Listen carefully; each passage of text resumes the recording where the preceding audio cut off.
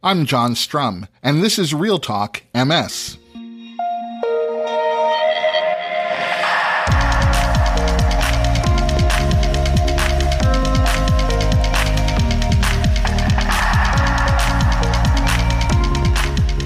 It's December 6th, and we have a lot to talk about.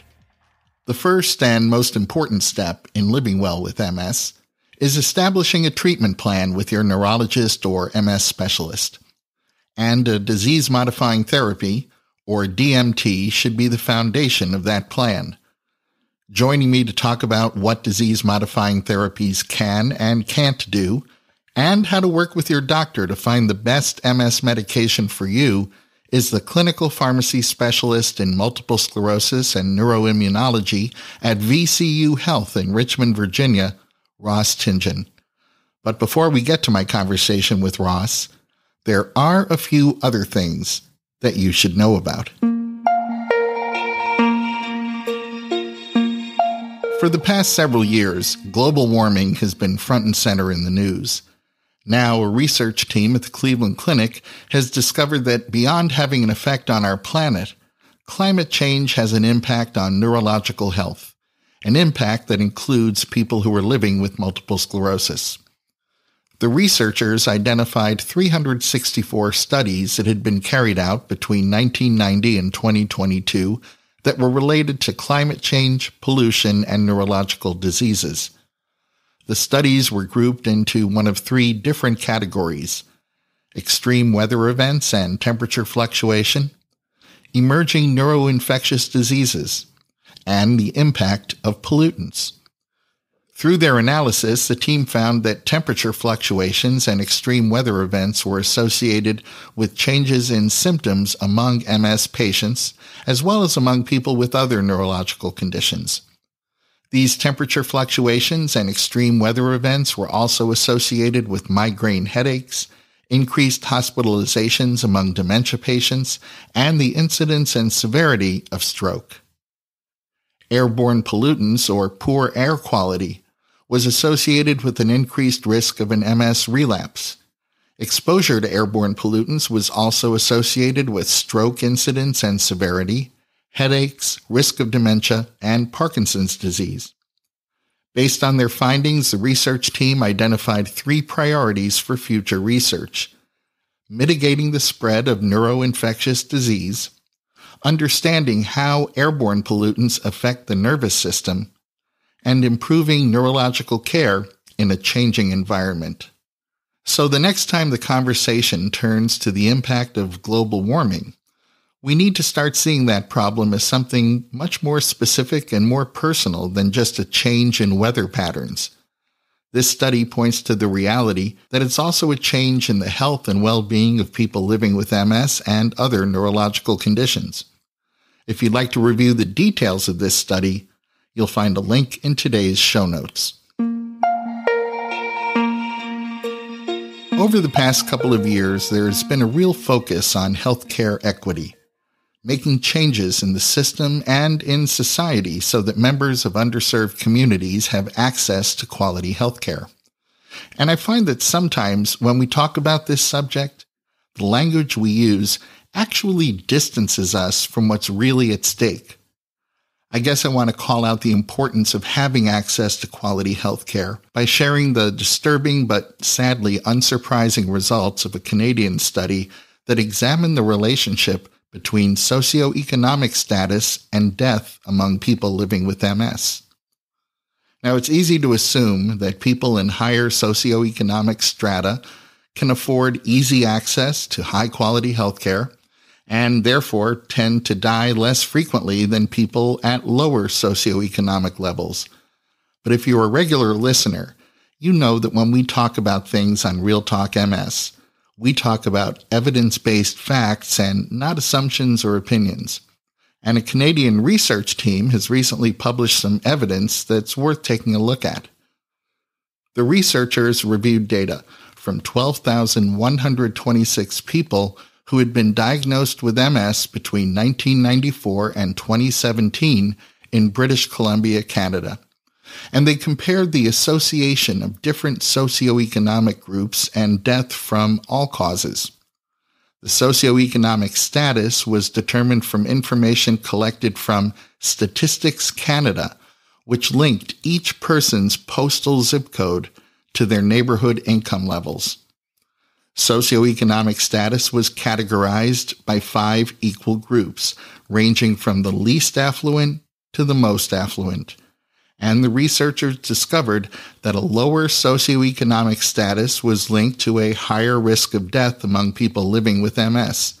In fact, the people with MS living in the neighborhood with the lowest socioeconomic status had a 61% increased risk of death compared to the people with MS who were living in the most affluent neighborhood. I've heard sociologists and healthcare researchers refer to a phenomenon they call healthcare by zip code, and this study clearly illustrates what healthcare by zip code is all about. Trying to solve this unacceptable condition entails solving a complex series of problems that extend well beyond healthcare. But the reality is that by simply being born into and living in a particular neighborhood, whether that neighborhood represents families of high socioeconomic status, low socioeconomic status, or something in the middle, well, your odds of thriving with and perhaps without MS are already fixed. And now we can point to clear evidence to support that claim.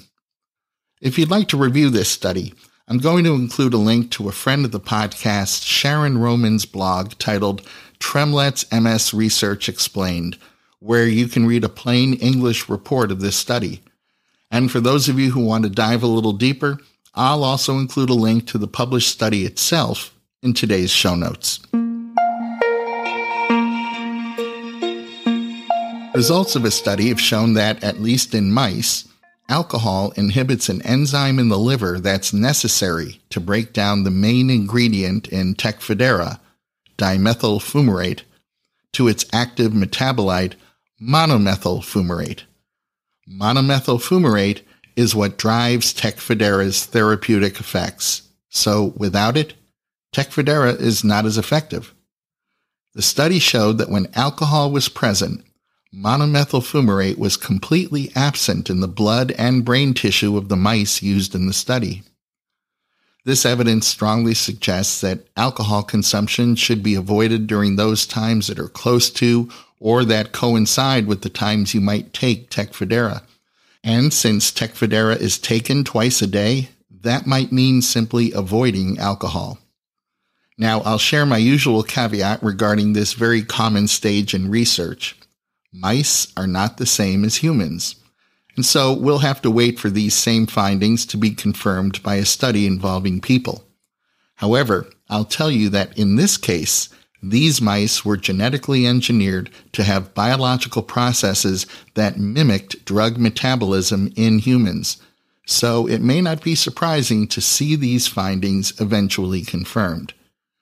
Now, if you'd like to review the details of this study, you'll find a link in today's show notes. In past episodes of the podcast, we've talked about efforts among researchers to define the prodromal phase of MS. As a quick reminder, the word prodrome comes from the Greek word prodromos, which means running before. And in medicine, a prodrome is a sign or symptom or a set of signs or symptoms that indicates the onset of a disease before diagnostically specific symptoms develop. The MS prodrome would present before demyelination occurs. Actually, it would present 5 to 10 years before any typical MS symptoms would appear. And while we know that MS often impacts men and women differently, there hasn't been any research done on whether there were any health-related differences among men and women at different ages during the prodromal phase of MS. So a research team in Canada took this project on, using data based upon the population of British Columbia, Canada, that's 5 million people, and they focused on sex and age-related differences in healthcare use among people living with MS and people who didn't have MS in the 5 years before the people living with MS were diagnosed. Using Canadian administrative healthcare data and data from MS clinics, the research team was able to compare 966 people living with MS with 36,399 people without MS from 1991 to 2008. The group of people without MS was matched by sex, age, and geographic area to the people who were living with MS. The two groups were divided into those people under the age of 30, people between the ages of 30 and 49, and people 50 years old and over. The researchers compared the rates of visits to the doctor. They looked at hospitalizations, both the rate of hospitalization and the reason for being hospitalized. They looked at the rate of prescriptions filled and refilled, and the individual drug classes that were being prescribed. The rate of doctor visits for peripheral nervous system issues, now that's the nervous system that lies outside the brain and spinal cord, well, that was 52% higher among the men who would be diagnosed with MS 5 years later compared to the women who would be diagnosed with MS 5 years later. Men visited the doctor for burns 123% more often than women. Men had between 1.7 and 2 times the rate of hospitalizations and doctor visits for nervous system issues compared to women. Men were 39% more likely to see a doctor for genital or urinary conditions, and they were twice as likely to experience migraine headaches compared to women. Prescriptions for antidepressants were 14 to 21% higher for males than females. Females had a 49% higher rate of joint-related conditions and a 38% higher rate of ischemic heart disease or narrowing of the coronary arteries compared to the men. Visits to the doctor and hospitalizations from injury and infection were more frequent in people 50 years old and over, while cardiovascular prescriptions were more common in the younger age groups. Those people 50 and over had higher rates of skin-related disorders and spinal or torso fractures compared to the younger age groups. People under 30 were up to 45% more likely to see an eye specialist than people in older age groups. And keep in mind that studies have shown younger people are more likely to experience optic neuritis as one of the earliest signs of MS.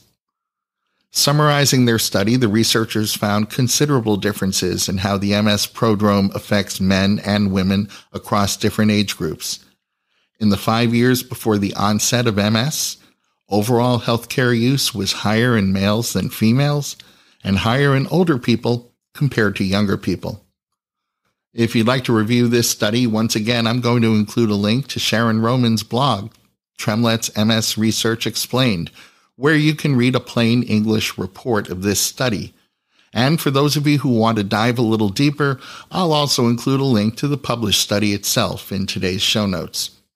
Now, if you're wondering why I make it a point to include Sharon Roman's blog, it's because I can appreciate that these studies aren't written for a non-scientific audience, and getting through some of that language is challenging. Sharon and I both feel strongly that people affected by MS benefit from knowing about the advances being made in MS research, and we each in our own way do our best to translate that information into something that's easier to digest and understand. And I always want to provide a link to the actual published study results so you'll always know that the things we talk about on this podcast are supported by real data, real evidence. And whenever I see that Sharon has written up a particular study and made it easy to understand, well, I want to give you that option as well. This way, you can decide whether you want to wade into the more complex descriptions of the science, or you'd prefer reading the easier to understand version. One of the reasons that researchers are interested in understanding the prodromal phase of MS is that one day, if someone exhibits many of the signs associated with the MS prodrome, perhaps that person can be proactively started on a high-efficacy disease-modifying therapy that could prevent MS from ever developing. This is the sort of research that brings us closer to being able to prevent MS before someone experiences even one typical MS symptom. Now, that may not be a cure in the purest definition of the word, but it would certainly feel like a cure to that individual. And even then, a disease-modifying therapy would be the key to preventing MS from developing. Today, disease-modifying therapies are designed to slow the rate of progression and preserve your best quality of life longer. But with more than 20 different medications to choose from, it can feel overwhelming trying to figure out which of them might be the best choice for you. In a moment, we'll be joined by my guest, Ross Tingen, who's here to talk about how to work with your doctor to find the best disease-modifying therapy for you. The first and most important step in living well with MS is establishing and then following a treatment plan with your neurologist or MS specialist. And disease-modifying therapies, or DMTs, are the foundation of that plan. Joining me to talk about disease-modifying therapies and how to work with your doctor to find the best MS medications for you is Ross Tingen. Ross is a clinical pharmacy specialist in multiple sclerosis neuroimmunology at VCU Health in Richmond, Virginia. Welcome back to the podcast, Ross. Thank you so much for having me. I talk to a lot of people who are living with MS, and in those conversations, it sometimes becomes clear to me that not everyone is clear on the purpose of being on a DMT. So I'm hoping you'll start us off by explaining what the goal of disease-modifying therapies is and why they're so important. Yes, so one thing we do know about multiple sclerosis is really that it is in 85% of patients relapsing. And so the goals of disease-modifying therapy are to prevent new clinical, so new symptoms, new clinical relapses, or radiographic relapses, which are changes on the MRI. Additionally, disease-modifying therapies are used to decrease the rate or the risk of longer-term disability. So we do know that those are the two main goals, is to prevent relapses and decrease our risk of going or having additional disability. Research has shown us that early and ongoing treatment with a DMT can make a real difference. Why is early treatment so important? So to bring it back to the previous question, we know that if we can prevent additional relapses, we can decrease that risk of long-term disability. So the earlier we treat, the higher the rate is of success. So if we wait a longer time, there is a higher risk of recurrent disease lesions, and so relapses. If we keep waiting as well, once you lose it, it's gone. And so if you start having more disability over time, it will be harder to get that back. And so the goal of disease-modifying therapy is really to shift that. Some people find that they're diagnosed with clinically isolated syndrome, some with relapsing remitting MS, some with secondary progressive MS, and some with primary progressive MS. Do disease-modifying therapies treat all these subtypes of MS? So every FDA-approved disease-modifying therapy is approved for relapsing forms of MS, and that is both the relapsing remitting form, CIS, or clinically isolated syndrome, and what we call active, so secondary progressive MS. There is only one FDA-approved treatment currently for primary progressive MS. Today, there are more than 20 FDA-approved disease-modifying therapies. Each one carries with it its own set of side effects and risks. With all these options, choosing a DMT can sometimes feel overwhelming. What can people living with MS do to narrow down their choices? So it's very important to work with your neurologist and your neuro team. These, with 20 different options out there, it can feel very overwhelming. And so your neurologist can help you narrow those down based on your specific factors, whether it be family planning, comorbid diseases. So if you have other diseases such as cardiovascular disease or diabetes, or what their risk is willing to tolerate. And so once the neurologist and you are able to narrow down those options that would be best for you, I would recommend going to other resources that are validated, such as the National MS Society's website, as they have, non-biased information on each disease-modifying therapy that you can review. That is probably easier to understand than looking at, clinical trials and things with more medical jargon. A fairly common scenario occurs when someone has been on a DMT for a few months and they start to feel frustrated because they're not feeling any different. How can you tell whether your DMT is working? So you will be able to tell when your DMT is working when you've been on therapy and you're tolerating it well, when you are not having any new clinical symptoms, and when your MRIs are stable. Unfortunately, DMTs are not used to prevent or to improve previous relapse symptoms or disability symptoms that you're experiencing. It's really to prevent anything new from happening. And so kind of no news is good news if you're tolerating the medication well. And if it turns out that your DMT isn't working for you, perhaps you're experiencing a relapse or maybe there's new activity on your MRI, what are your options then? So your options will be able to change. So it's a totally different world than it was in the 90s, when there was only a few drugs. Now, if you relapse, you'll have other options for your treatment. Again, it'll all come back to the conversation with your neurologist and neuro team on what would be one of the best options for you. Disease-modifying therapies are designed for long-term use, but the reality is that sometimes people stop or skip taking their medication. What is adhering to your medication schedule? What is it about adhering to that schedule that's so important? And what are the risks if you don't adhere to your medication schedule? So when drugs are studied, they're studied in very specific ways based on how they're used in the body. And so it's important to know that if you don't take them in the way they were studied, the likelihood is they're not going to work as well. If they're not working as well because you're not able to take them, then we know that we're not going to be able to successfully prevent relapses or disease progression. And so it's important to take your medications as prescribed, be as adherent as possible, because that's how the drugs work. Is it ever appropriate to stop taking a DMT?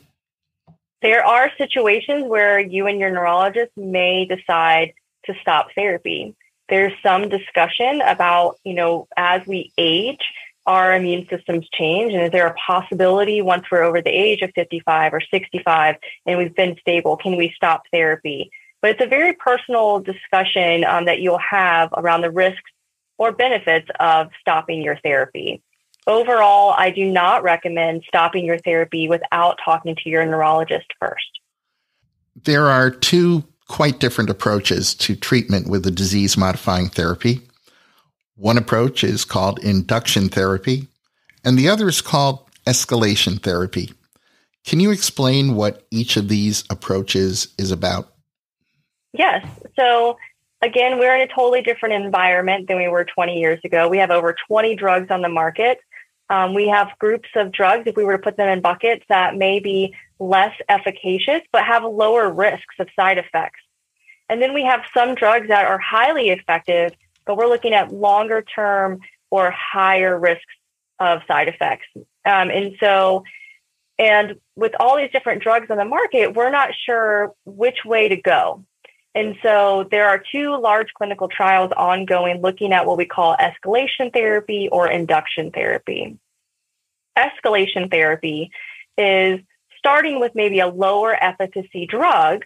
And again, that's not a dangerous thing. We've used these drugs, we have people stable on them for decades, but we might use a lower efficacy drug, but it's highly tolerable. So it does great. People don't have a lot of side effects. There's not a lot of issues with adherence.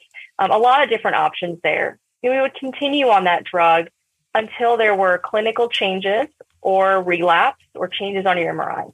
And then we would escalate that drug to maybe a more efficacious drug, maybe a little more side effects, and then kind of going through there.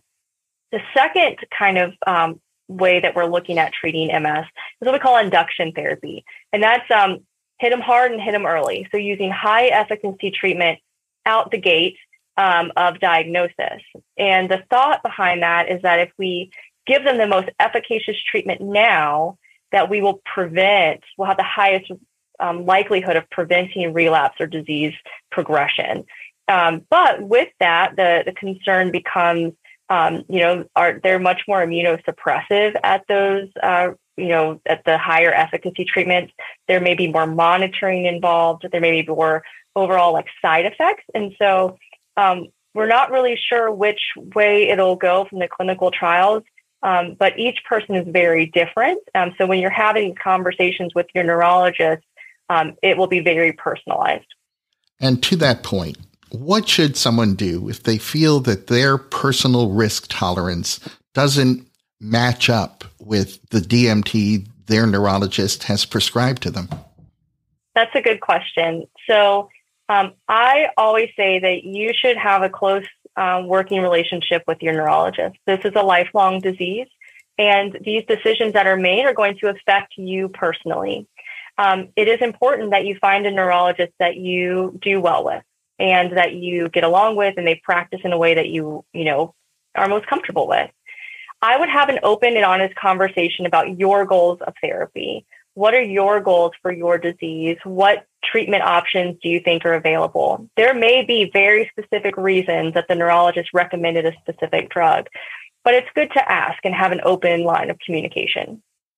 Science doesn't stop, and research to identify new disease-modifying therapies is ongoing. Can you give us a preview of what's on the horizon?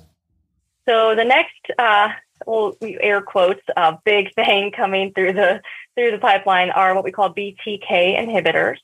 There are going to be a few of them coming out, but we're a couple years out right now, if not 3 years out. And they will be immunosuppressive therapy, but they show some promise. And so, again, they'll probably be in the higher efficacy group, but we'll see how it all shakes out because we have a few years. Roz Tingen, thank you for all you do to improve the lives of people living with MS. And thanks for talking with me today. Thank you so much.